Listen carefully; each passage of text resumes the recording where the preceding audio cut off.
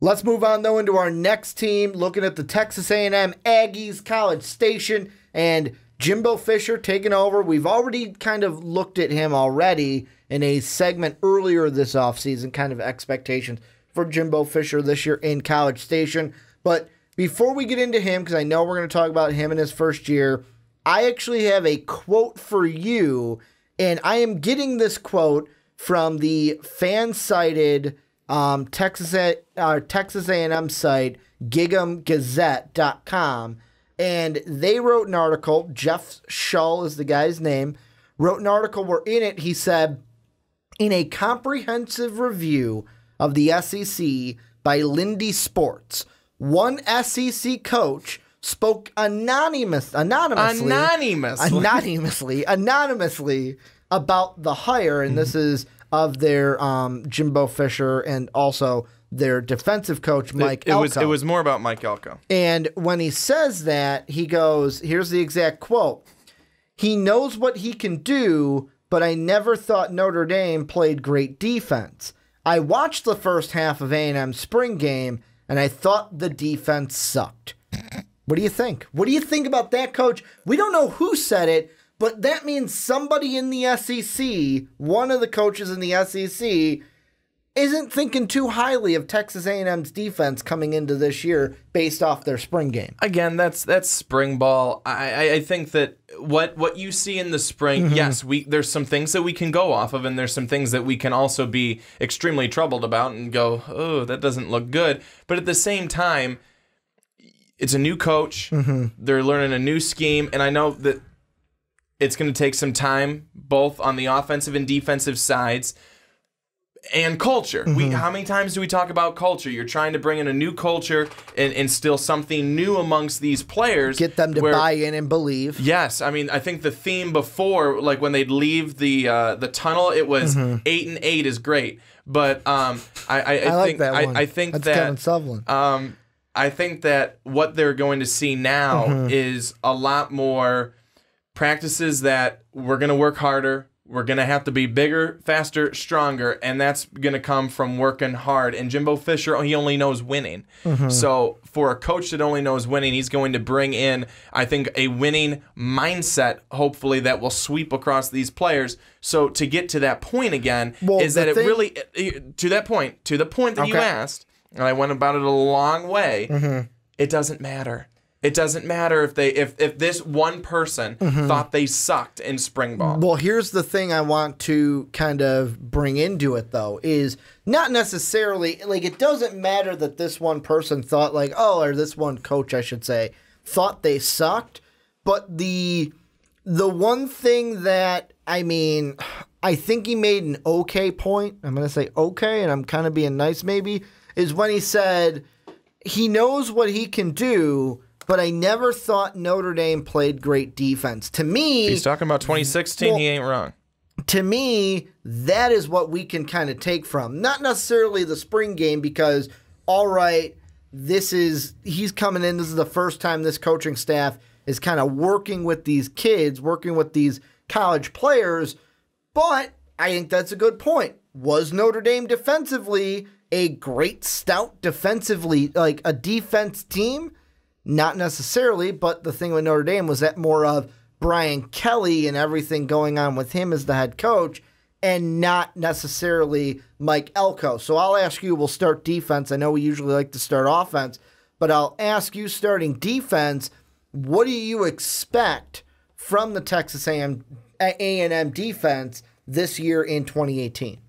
I think that what they'll do, while there are questions, I think Mike Elko will be able to help them. He took a Notre Dame defense that was, let's be honest, god-awful in 2016. I mean, you couldn't stop Duke. That was bad. And you were, I'm just remembering the game that I went to in 2016 that they played against Duke. It was at home. Notre Dame was winning. Duke gets back into it was just bad. It was just bad. But to this past year, take them to be the 46th ranked defense in the country. Now, people would still hear, well, 46. Well, you're not in the top 5. That's not very good. No, it's a lot better because they were I mean, I if someone would have told me that Notre Dame's defense in 2016 was dead last, I would have probably believed them. Mm-hmm. That's how bad they were. So to bring them back to be at 46, I think that in 2017 is big. So bringing in Mike Elko is only going to help your squad. I think that if they, again, this is another one where if you bring in a little bit more depth, if you add some depth to that defense, I think you're going to feel a little bit more comfortable. But right now, having the defensive coordinator in place that you do is already going to be a big help for them. Well, and for me, you mentioned depth, and for me, the one position that I look at on this defense, defensive end. They don't have much depth at the defensive end. Pretty much we've got Landis Durham, who's our senior end, and then it's like, all right, what else do we have on that pass rusher from the end? Because he had 10.5 sacks last year. So I wonder what Elko will be able to do with this kind of the top guys. So like the Landis Durhams, the Tyrell Dotsons, the Derek Tuckers. What is he able to do with them? And can he find a way to use schemes to overcome the depth problems that this team might have? Because the one thing I didn't mention, this is the last thing I'll mention from that Fanside article by Jeff Shull, is he kind of said the same thing that you said, where he said, and I quote, "It's not fair to judge Elko's defense in a spring game in his first year as the coordinator. He's not going to go all out with schemes. He's not game planning to stop one offense. If you want to criticize his defense in previous stops, fine, but the stats wouldn't back up the claim, and that's really all that matters." So for me, it really comes down to, with the defense though, like I said, what can he get from those top guys? And with schemes and game plans, can he find a way to mask that depth, and where we look at it and go, oh, we said that'd be a huge problem this year, and I guess it didn't really matter. So it all depends on if he's able to do that in 2018. Yeah, and I think that the interesting thing is that, the depth really isn't there for them. But if you look at a lot of the starting positions, like you said, they've got their guys solidified. Yeah, like you said, with Landis Durham, I think you've got a really good guy there. Tyrell Dodson, Derek Tucker at the safety position. Both of them are expected to be guys on the rise who will be able to come into their own in those positions and really be able to make some plays. There are some questions at certain points, at certain parts of the secondary, like at cornerback and things like that, but there is talent on the defensive side of this roster. It's thin once you go past the starters, but there is talent at those starting positions. So it's one of those where you just hope that guys can stay healthy, and you believe that if they can, you're able to make a run. That's where I think that Ole Miss, we were just talking about, where Texas A&M with these previews, is right sometimes it's hard to disassociate that last team from your head. Hell, I even did it in the Ole Miss one where I was talking about Arkansas stuff when we were in the Ole Miss segment. But yeah, and the other thing too is with Jimbo, because Jimbo Fisher coming in, he's an offensive guy. So he's not going to be a guy that Florida State, his defenses were no joke. They were never elite in my mind. Really, the thing that we remember back to is the offenses and pretty much the quarterbacks for Jimbo Fisher. So he's going to need a guy like Elko to come in and kind of be that defensive mind while Jimbo Fisher worries about the offense. What do you think about the offense for Texas A&M coming into this year? I just want to say again really quickly that Texas A&M last season allowed at least 35 points in 6 games last year. Well, that's a cat. 35 points in 6 games. Is that going to change just because of the coaching staff, though? Was that a Kevin Sumlin thing? And not necessarily going to be a Jimbo Fisher thing? But what I wanted to say is that, again, I want to make the comparison to Notre Dame because that's where Elko's coming from. Yep. 2016 was a horrid defensive year for them. They had a different coordinator, but then Elko comes in 17, turns it around. Elko's now coming over here in 18 for a team that struggled defensively at times, could turn it around. So I think that he's got his work cut out for him. but I think that you can be really optimistic that you have the right guy to be able to turn that situation around. But yes, now to move over to the offensive side, what I think is going to be interesting here is a lot of people are going to expect a lot of really big things from Texas A&M already in year one because of the Jimbo Fisher effect. They're going to expect, we gave you 10 years and $75 million. You better be winning 9 games year one. I think that's an unrealistic expectation.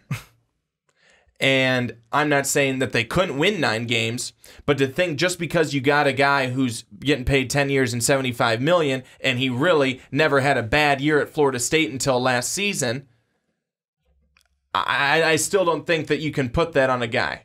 I don't think that you can do that. Also, especially because he's going to be bringing in his own scheme, as almost every new head coach is going to do. And he's bringing in a pro-style scheme. He's bringing in a very up-tempo type of scheme. And what is it that we talked about last week, Ricky? It's that for Willie Taggart, his game plan at Florida State is much more simple. Whereas with Jimbo Fisher, a little bit more complex. It's complex. There's a lot in this playbook. So who's going to pick up the playbook the quickest, the fastest? And that's going to take us to our quarterback competition between Nick Starkel and Kellen Mond. And I think that the winner of this quarterback competition is going to be the guy that's able to grasp the playbook the fastest and who's going to understand it the best. And Starkel, he ends the season. He ended up with over 1,400 yards, 11 TDs in his last 4 games. Kellen Mond also had some good moments throughout the year as well, and he's the guy who's going to be a better runner. So Jimbo Fisher has been a guy who knows how to work with quarterbacks. Jameis Winston, great quarterback. Great quarterback over at Florida State. And DeAndre Francois, a really good quarterback in his freshman season at Florida State as well under Jimbo Fisher. So what fans can be, I think, excited and hopeful about is that whoever ends up being the starting quarterback in this system for Jimbo Fisher is going to be a good quarterback, is going to understand the playbook, is going to know the playbook, and they can feel like Jimbo Fisher picked this guy. All right, that's the right guy. Well, and the thing that I look at, and I'm kind of pulling up an article here, is both of them, this isn't really going to answer anything when it comes to the position battle, which you're looking at our logo right now. I looked up, the camera has died on us, Brandon, so we're basically audio for the whole rest of this segment for sure. And the thing that I look at with both these guys, Nick Starkel first, is that when they were talking about the coaching staff, this was from late May, Starkel says, I love Coach Fisher. He's brought a whole new intensity here, a whole new mindset. Whereas you've got Mod, who came in, and he said, if we do something wrong, he's on us. If we do something right, he's on us. Because there's a better way to do stuff. He's trying to hold us accountable, trying to depend on us to lead the whole entire offense, the whole entire team. So it looks like from these two comments, Jimbo Fisher being very hands-on with these guys is only benefiting. And that's what Jimbo Fisher wants. Jimbo Fisher wants his quarterback, and the thing I look to is basically what Mod said, is he wants us not to just lead the entire offense, but lead the entire team. The thing I want to go back to is, now, I might have hated him in college. I might not be his biggest fan, but Jameis Winston, who was a Jimbo Fisher quarterback. The one thing you cannot say about Jameis Winston is you cannot say, oh, that guy does not know how to fire up a football team. He does not know how to be a leader in the locker room. You can't say that because he can. You can hate him for every off-the-field issue and problem he had in college. You can hate him for how he's not winning with the Tampa Bay Buccaneers right now if you're a Buccaneer fan. But the thing you cannot hate him for is his leadership in the locker room. And that's what Jimbo Fisher wants. And to me, the one that's going to win this job, and that's why I can't say for sure if it's going to be Starkel, if it's going to be Mod, is which one of these guys takes command of the locker room. Which one of these guys is the leader on the field, leader in the locker room? Because that plus the talent is going to help Jimbo Fisher say, that's my guy. I think you're right. I think it's also going to be who gels better with these receivers that they have as well. And these receivers, they're looking for some big plays, and they have some big threats here at receivers. They've got Jamon Osborne, who had 50 catches last season. He averaged about 11.4 yards per catch. Kind of, what's his ceiling? I don't think he's even hit that yet. He could possibly, let's see, even go to 14 yards a catch, 15 yards a catch this next year. Cameron Buckley, they're looking at him as possibly a new deep threat as well. And then Jalen Preston, a 4-star receiver that was very, very coveted in the Texas area, goes to Texas A&M. So they have some weapons there. And I think it's also, like I mentioned, going to be not only who understands the playbook the best, who has the best tools, who's the best leader, but who also gels the best with this group of wide receivers. Well, and the thing I also think, too, is just overall with this offense is this team has a really good, if I'm a Texas A&M fan, I should be optimistic for this year. I know you mentioned earlier that you don't want expectations to be too high just because you have Jimbo Fisher, but I'm kind of looking at the schedule already, and to me, the thing I want to ask you is Texas A&M with Jimbo Fisher being a little bit too ambitious by scheduling Clemson second game of the year, 7 o'clock Eastern time, ESPN game? Are they being too ambitious by Jimbo Fisher first year, boom, we want Clemson, who was a college football playoff team, who's a national championship team under Dabo Swinney. Was that Jimbo Fisher who scheduled that game, or was that already scheduled on the? I don't know if that was already scheduled. Put on the schedule. I don't know if it was already scheduled. Because I think that they schedule these games a couple of years in advance. It's weird though, because they have that scheduled, but then the next week, which is week 15 or September 15th, it says to be determined. They don't have an opponent that week. They still got to find someone for that game. So I don't know if it was Jimbo. I don't know if it was before Jimbo. But the thing is, whether it was with Jimbo, whether it's not, I think the question can still be asked then, is that too ambitious for this team to go after Clemson, either if it was after Jimbo and just because you have Jimbo, or if it was before Jimbo and you didn't even know you were going to have him as your head coach? So that's why I'm not going to answer the question of is it too ambitious, but or what can we expect from that game? Is Texas A&M going to be ready right away week 2 to face what has been a pretty consistent, talented team in Clemson? Now, last season, Clemson was not what they had been because I think that they certainly felt the loss of not having Deshaun Watson. But even still, they were competitive.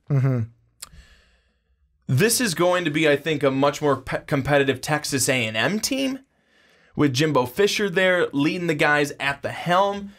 A defense that I think has guys already in place, but will get better with Elko there.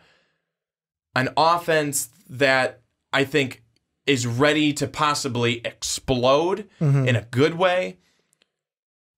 But will they be ready? I looked at a preview of that game, and I'm not sure if it was on Athlon Sports or Fansided, but the preview, it goes through and it says everything, but I was more interested to who they had winning the game. They had Clemson with 20 points. They had Texas A&M with 23 winning the game. I just don't Week see 2 it. against Clemson. I saw that score and my jaw dropped, and I'm like, wow. Is Texas A&M going to be ready by then? But we have to remember, they have a pretty good offense. Defensively, that's the question. Do the guys step up and make the plays they should be making in the starter positions? I think they can. I think Elko has them ready at that point. I think it will be a close game. I don't think we see a blowout from either side. I think we do see a close game like that. It could be a 23-20. I would flip a coin at this point as to who wins it. Well, and the thing I'm kind of going in my head right now is, so bear with me a little bit. So 2-4. All right, that's going to be 3-4. And I think I got one more left here to kind of figure it out. All right, 4-4, I think, is what I'm looking at. So the thing also for that game, and this is why, first off, I think that's far off. I don't think it's going to be A, that close, B, wrong person winning. I think Clemson's going to dominate in that game. And the only reason why I say that is, yeah, it was a different Clemson team with Kelly Bryant and not Deshaun Watson. That defense is good in Clemson. And this year, they've got, like, you looked at Todd McShay's way too early mock draft. A ton of guys littered in that mock draft from their defense. That this Clemson defense is going to come ready to play this year. Another thing I look at that game, these coaches know each other. I know that we're not going to talk about, was it scheduled before or after Jimbo? Point is, Jimbo's there now. And Jimbo Dabo have played each other 8 times since 2010. That was Jimbo Fisher's first year at Florida State, whereas Dabo had been at Clemson for 2 years prior. They are an equal 4-4 against each other. And the last 3 or 4 years, Dabo Swinney has gotten the upper edge. Now, the big 4 wins for Jimbo Fisher came when he had Jameis Winston as his starting quarterback and when they were going national title hunting. Same thing for Dabo Swinney with Deshaun Watson. So that's the thing that I think makes that game important as well, taking the two teams out of it. Those coaches know each other. They know what they're going to want to do, and they're going to kind of, Dabo's going to be able to know what Jimbo's going to do before he does it. Same thing for Jimbo and Dabo. So I kind of look at that game on the schedule, and I just think if they scheduled that after Jimbo or even before Jimbo, I feel like it's being a bit too ambitious for Texas A&M, because if it was before you had Jimbo, you have no reason in my mind scheduling that game because of what you have been under Kevin Sumlin. I know you scheduled Josh Rosen and UCLA last year, but spoiler alert, Clemson is not Josh Rosen and UCLA of last year, and you lost that game after leading for most of it. So, I mean, that's the one thing I look at, but when I look at the rest of their schedule, they're primed to have another good year. I feel like for me, the biggest question is, first off, this isn't a question, this is just a fact. You don't have to play Florida this year, so that's good. You don't have to play Florida, who was a close game last year, and really your biggest games are the ones that it is every year. What do you do at Alabama? What do you do at Auburn? What do you do at Mississippi State? What do you do at home against LSU? The bad thing against those, I'm sorry, the Alabama teams you're probably losing because you have to go into Alabama and into Auburn. But then Mississippi State is also a road game. So for me, it comes down to what are you going to do against those top 4 in your division of Alabama, Auburn, Mississippi State, and LSU. I'd be really interested to know who the TBD is going to be in week 3. We'll know for when them. they schedule it. That will be very interesting because right now I think I've got them in at about 7 wins or so. It could possibly be an 8th with them. But one of the other things I wanted to mention. Can I ask you something real quick? Sure. I want to put you into the shoes of Jimbo Fisher. You have now the role of scheduling that game. Do you go for a Power 5? Do you go for a non-Power 5?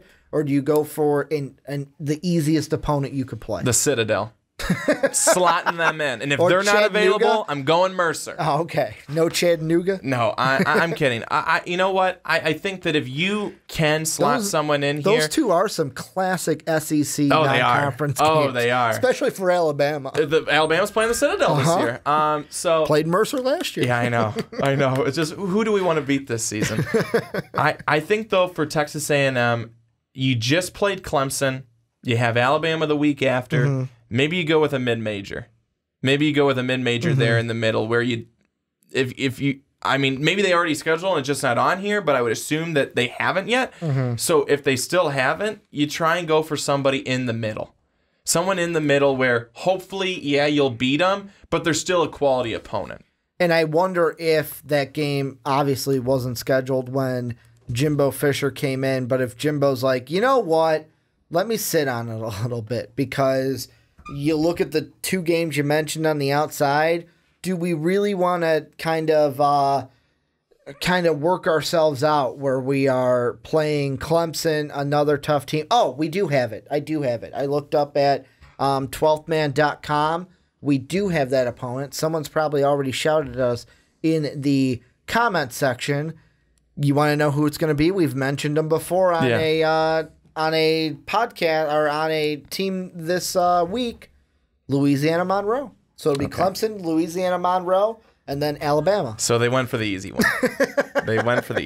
I get it. It's going to be home at College Station, Kyle Field. That makes sense. So you put another win there, and I think I've got 8.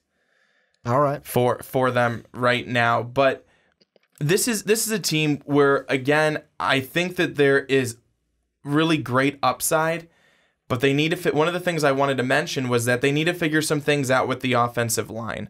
Outside of the center position, I think right tackle, everything else is kind of up for grabs.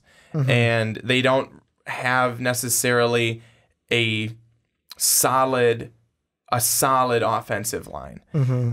So there's been injuries, there's been inconsistencies, and that always is going to play into what your quarterback's able to do behind center, what your running back's able to do. And it's probably going to be junior running back Travion Williams who will be leaned on this season. Can you open up holes for him to be able to run and create space and everything like that too? So while I think Texas A&M has a lot of promise, especially with the new head coach, the new scheme, and a new feel about them, there's still things that need to be improved upon. Yeah, I mean, just going through the schedule, really, for me, I'm going to go with 6 wins. You get a bowl game, 7 wins, another 7-6 season, and it's mainly because you'll go 3-1 in non-conference, then you'll beat Kentucky, South Carolina, Old Miss. That'll put you at 6. Then your 7th will be your bowl game. The big thing for me, Alabama, Mississippi State, Auburn, LSU. What do you do in those 4 games? Do you steal one from any of those? I don't see it. Any final thoughts before we move on into Mississippi State?